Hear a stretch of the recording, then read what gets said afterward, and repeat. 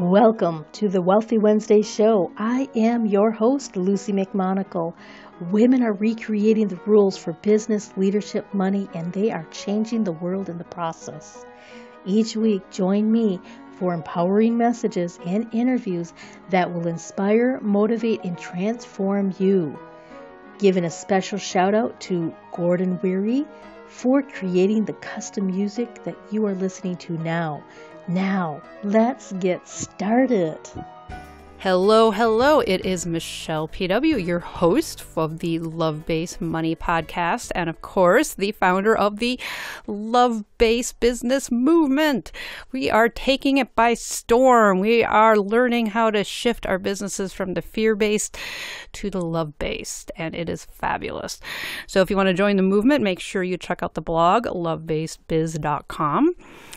And today we are really digging in into this whole wealth consciousness. So I'm really excited about my guest because, well, that's the thing. I mean, I'm really excited to dig in and learn more. But quite honestly, this is the kind of stuff that sometimes we need. We just really need to just figure out how we can actually have a better relationship with money and the steps that we can do to really cultivate a wealth consciousness, because wealth and abundance, all of that is different.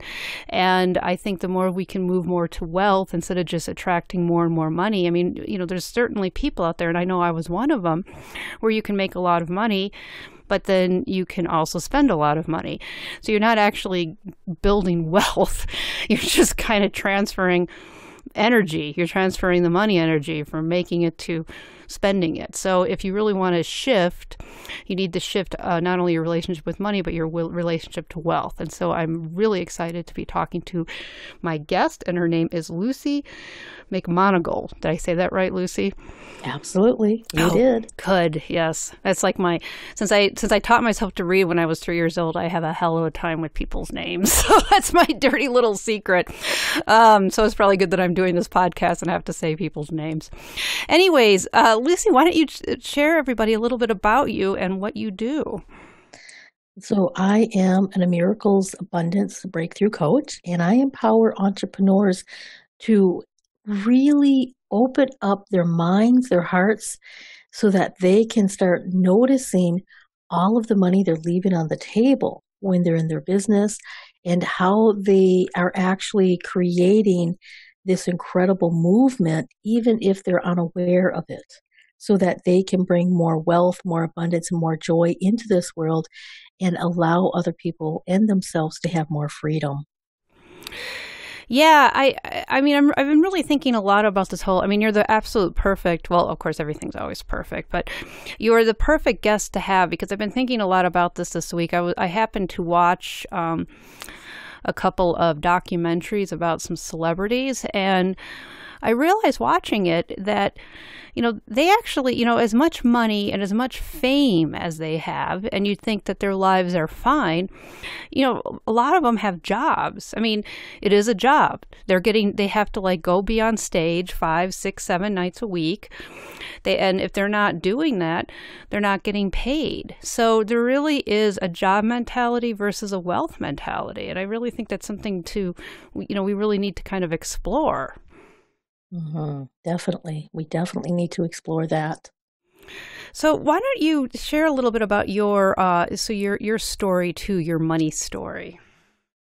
So my money story, it started out pretty rough. My mother and father divorced, and we grew up on welfare. Fast forward to my early 20s, I started the cycle over. So I was having to choose between eating crackers or feeding my son. And I made a vow that I would never, ever be in this situation again. So I went in the complete opposite direction, and I started stockpiling money and saving it and putting it in investments. And I was obsessed with creating what I perceived was quote unquote security. And when I got to a certain point, by the time I was 32, I've already bought my first house, already bought my first car. I had more money in my savings than my family has ever seen in their entire life. And my financial advisor wasn't putting my money in safe investments. She was putting them in more risky investments, and I lost over $1 million.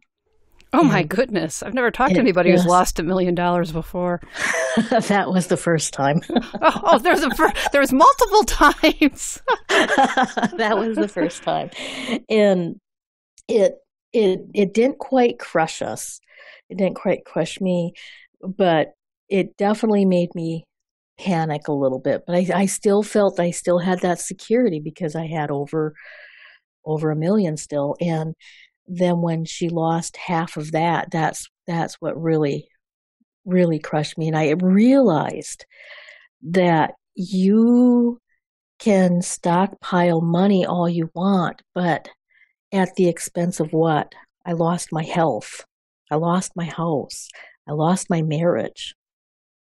So when you're building wealth, what I teach about wealth and abundance is learning how to really focus on your relationships, and not just your relationships with your partners and with your children and with your family, but also focus on the love that you have within yourself, but having the relationship that's a healthy relationship with money also. Yeah, that's part of the reason why I'm just so excited to do this podcast and the Love Based Money and Mindset book, because I do think that that's the key for a lot of our issues. Why we are so much stuck on the fear-based grid, because of our relationship with money, or our relationship with money is so twisted into fear that it's kind of twisted everything else up. Exactly. And money is a phenomenal reflection of what's going on in our inner world. And it's a reflection of our subconscious. It's a reflection of our belief system. And a lot of times we don't equate money with a quote unquote relationship. And sometimes we feel that it's an either or. We have this mentality that either I can have a career or I can get married and have kids. Either I can make a lot of money or I can spend time with my friends. And this division within our mindset has created the ability to create wealth nearly impossible. And today I would like to really empower who's listening on how do you make inroads so that you can have it all.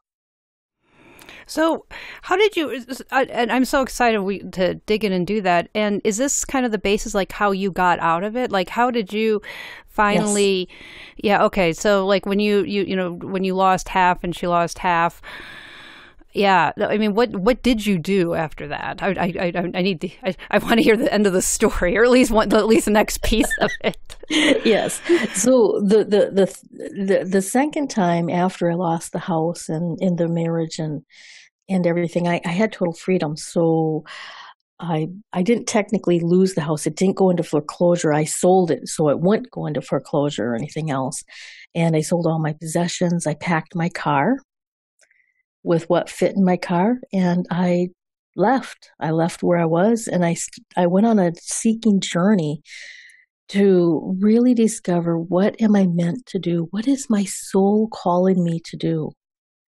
And how can I bring that into the world and still have a viable living with it?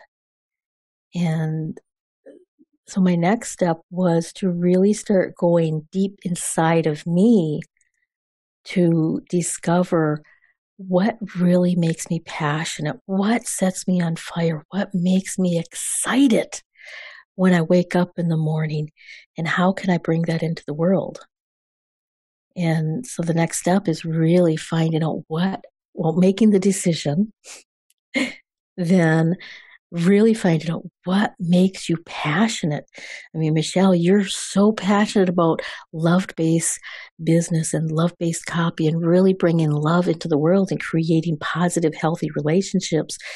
as an entrepreneur, as a business owner. And so that's what wakes you up in the morning, that makes you excited. For me, empowering other individuals so that they can have true wealth and true abundance from the inside out, it inspires me, it wakes me up.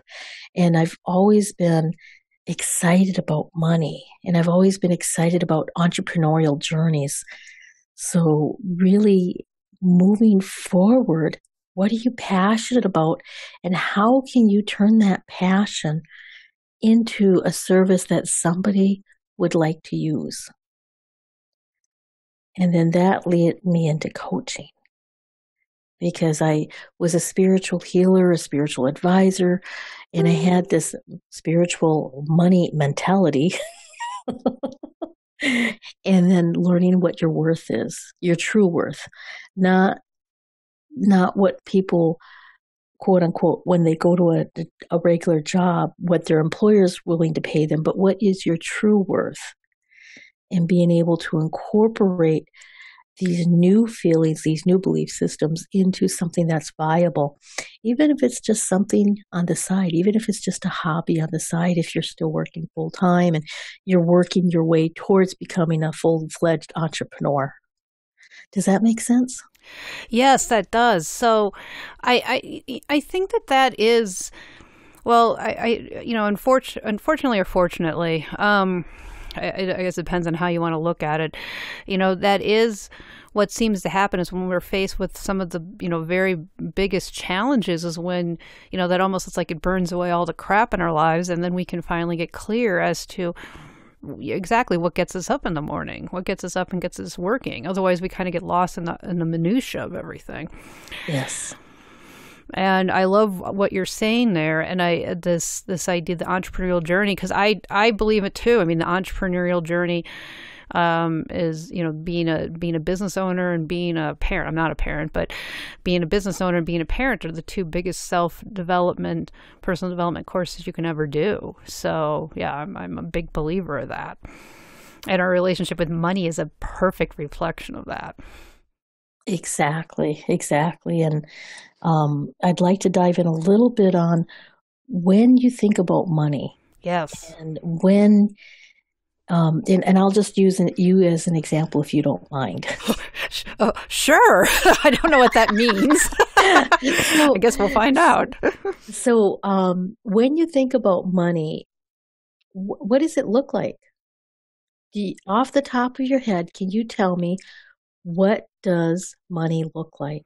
Well, now you're coaching you're coaching me, and just I don't mean to coach you. I'm just asking you. Oh no, that's okay. We're delving into coaching, but maybe a better way to say it is I've actually done a lot of shifts around my version of money. So what I think about it now is something that is supportive, wants to take care of me. That's where that's kind of what I'm feeling now. If you were asking me like 5 years ago, I would have thought money was fickle. Right. But what I'm asking you is, what does it look like? Oh, you mean what it actually? Not how you feel about it, but what does it look like? Oh, isn't that interesting that I went to feel? Huh? So to me, it looks like I guess. Almost like an angel, I guess is probably just this white, this beautiful flowing angel. Okay. So how do you know the difference between a $1 bill and a $100 bill? What does it look like?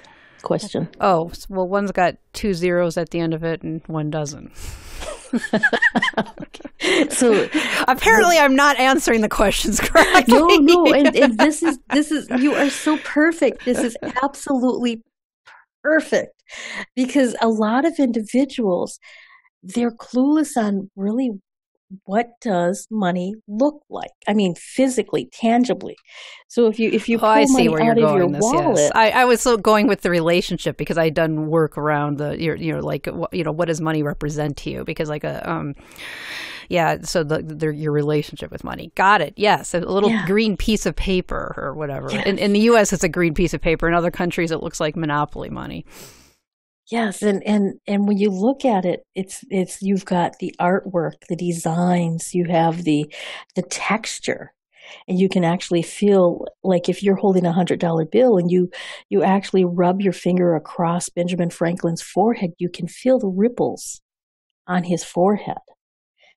And the main thing is when you want to start having wealth, or if you're an entrepreneur, let's say you want to have a business that is going to be international, have symbols of money from around the world around you. Look at it, touch it, feel it, really pay attention to the texture of it, and get to know money physically rather than just what is your relationship with money, which is a lot of individuals they do coach you. How do you feel about money? What is your relationship with money? But a lot of them, they don't tell you to actually look at it, to pay attention to it. And when you pay attention to money, that's when you actually start getting the relationship is not just with a piece of paper. Does that make sense? That makes total sense. And I apologize. I didn't mean to put you on the spot. Here, I thought we were just like this deep question here. I didn't, not like, oh, you just want to know what it looks like. Just off the top of your head, just what does it look like? Yeah. No, I was like, I'm thinking we're going in this whole relationship thing. That's really funny. Mm-hmm. See, this is what happens when you've been coached too much. So. I understand that. I definitely understand that. And that is so perfect, Michele, is when we step back and we start with just the basics, the foundation of our belief systems, or a foundation of what does money look like? I mean, physically, tangibly.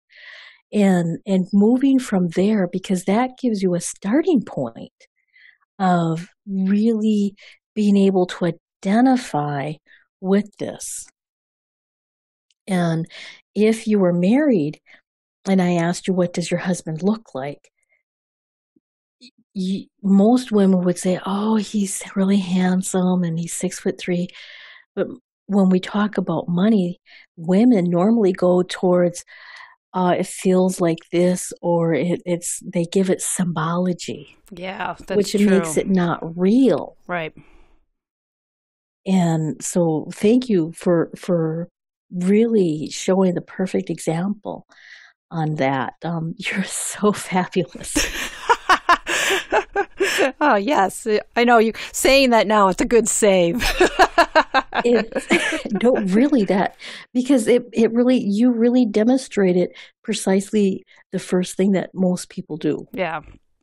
And I did it. I did it myself numerous times. That's so, and then once I really started really looking at the art, the design, how much is going in there. I even joined a coin club that talks about the history and the artist of people who create the money. And it's like fascinating. And because of that, it's given me this reverence and this knowingness that money will always be able to be available to me, but also I'll be able to create wealth in my relationships and staying in the moment and being able to really be here now so that I can create and be aware. Well, and when you look at it physically, I mean, that's actually very grounding. I mean, you know, when you go into the tarot, Earth is kind of the seed of manifestation, because it's and because and so it's grounding. So if you really think like wealth is grounding. I mean, where do we get gold, which is was the that's out of the earth. And so I think bringing it back to its physical form, because it's true. I mean, we go into, and I think I do think looking at your relationship, like how you feel about it, because obviously if you are repelled by it, that's not going to be helpful. But I think you're right. Bringing it back to the physical, just the groundingness of it, I think can be really helpful. Yes. Yes, and then just starting with the basics of really getting grounded with that. And, if you wanted to go more into the coaching, then, that's not for the podcast here. But to really understand that you start with the foundation, you start with the grounding, you get to know the commodity. And it doesn't have to be quote unquote money. If you wanted to get to know how to get a sponsor, well, the first thing you would do is you would start with the basic foundation of what does that entity, what does that person, what do they look like? What do they do? How do they make things go? Or if you're looking at creating your first book, or you're looking at creating a new product, really looking at the fundamentals of that is going to help your business move forward, because then you're starting with the earth, the grounding, and you're building it up from there. So then what would be so what you would suggest doing is like actually, like you had mentioned, surrounding yourself with actual money, feeling it, looking it. I mean, do you have any kind of rituals or any daily practices around this? Absolutely. One of the practices is to tape money around the house. It's especially good if you tape it on the mirror. And I I like to talk to it and have a conversation with it. It's not actually answered me back, so not yet, anyways. There's still time. Yes, there's still time. There's still time. So really talking to it and rubbing it and telling it how much I appreciate it. I bring in gratitude. I bring in appreciation.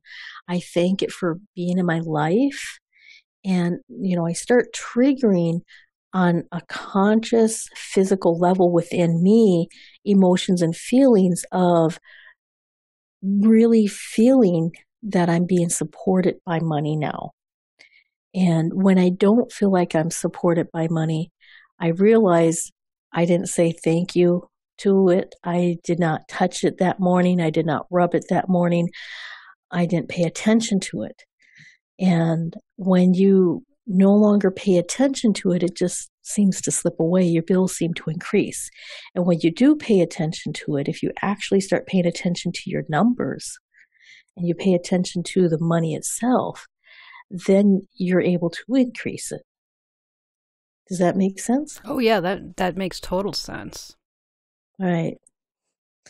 So that's some of the rituals. The other rituals that I like to have is I have behind my driver's license, I always carry money.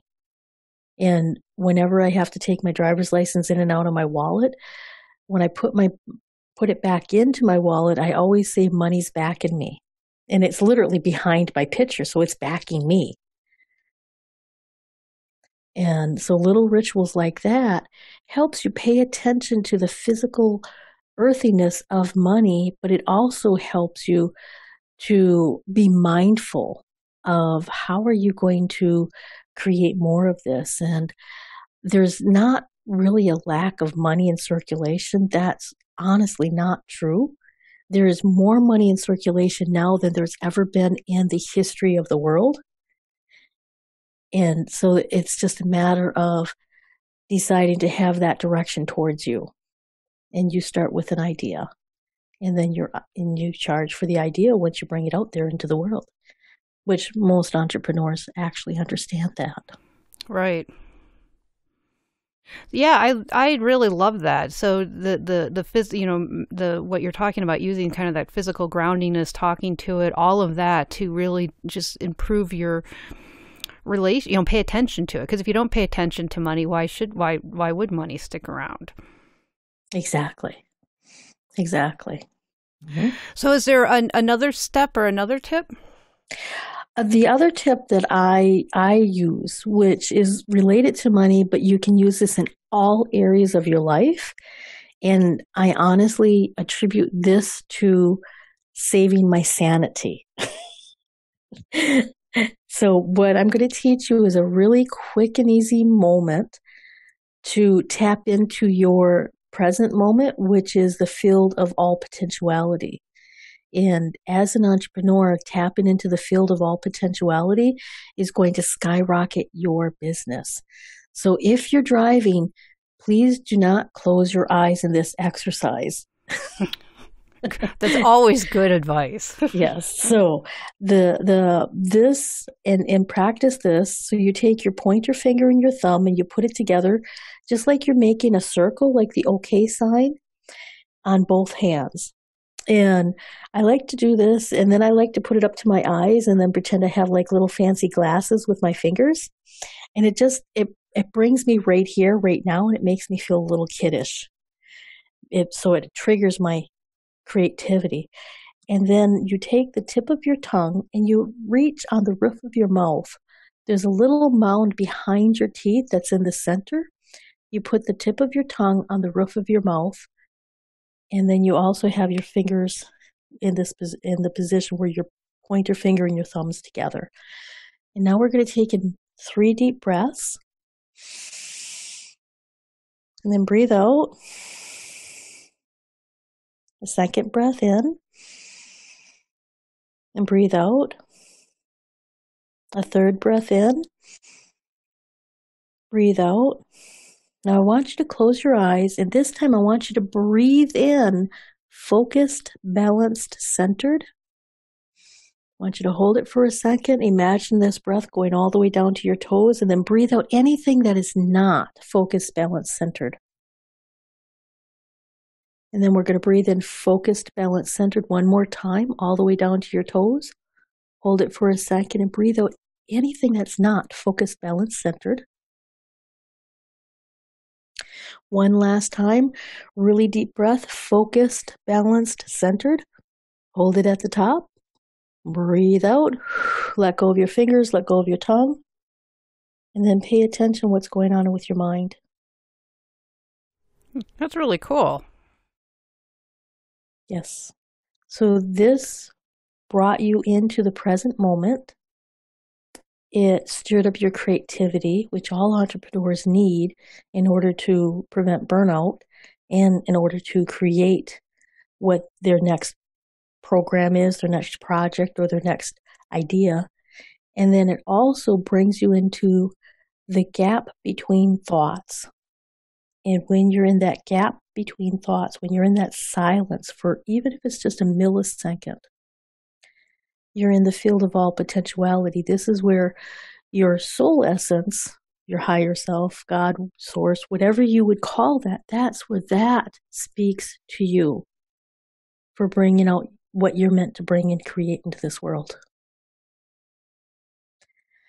And when you do that 4, 5, 6 times a day, it takes less than 30 seconds. So most individuals can probably spare a few minutes throughout the entire day. Even if you're in the bathroom, ladies, you can always sit down and just breathe and let go and release on more than just the physical level. And then this will empower you to be able to start tapping into synco destiny, which means your destiny becomes in sync with your life. And it'll help you with overthinking, stress, and frustration. Yeah, staying into the mindfulness and staying in the present moment, I think, is just key to so much, because that's certainly helped me a lot. Yes, absolutely. And it seems like a very simple, quick, and easy. And there's been probably billions of studies done on meditation. If you cannot meditate and you just did this, you just meditated. Yep. That's the beauty of meditation. There's actually more than one way to meditate, even though you don't know it. Exactly. Exactly. So thank you. If somebody, so you have a gift for everybody, all my listeners, if you wanted to kind of share about that. Absolutely. So we were talking about, as entrepreneurs, tapping into your creativity will really help you tap into your ideas and be able to help you create your packages and stuff. So I have this really incredible instructional booklet that teaches you how to create your own wealthy bohemian money pouch, which will take you from being where you're at to becoming a money magnet. And I've had so many individuals that were absolutely ecstatic. I had one lady use this instructional manual. She created her money pouch. She already had an event that she was going to be speaking at and providing at. They had the price. She said, "This is how much I charge." She showed up at the event after she started doing the money pouch exercises and the instructions, and the person paid her 3 times the amount that she asked for. Wow. So stuff like that happens when you tap into your creativity. And so the Wealthy Bohemian Money Pouch is going to help you tap into your creativity and help you become more of a money magnet.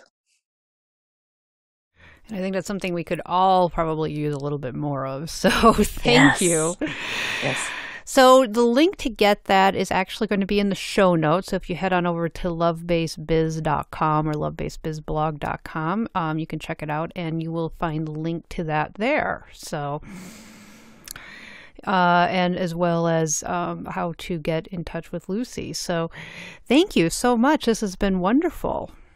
Thank you, Michelle. This has been super phenomenal. You are fantastic. I'm so excited that you've had me on your show. Thank you. Well, thank you for coming. You are absolutely perfect. You are just the perfect guest for the Love Based Money podcast. So thank you for sharing your wisdom.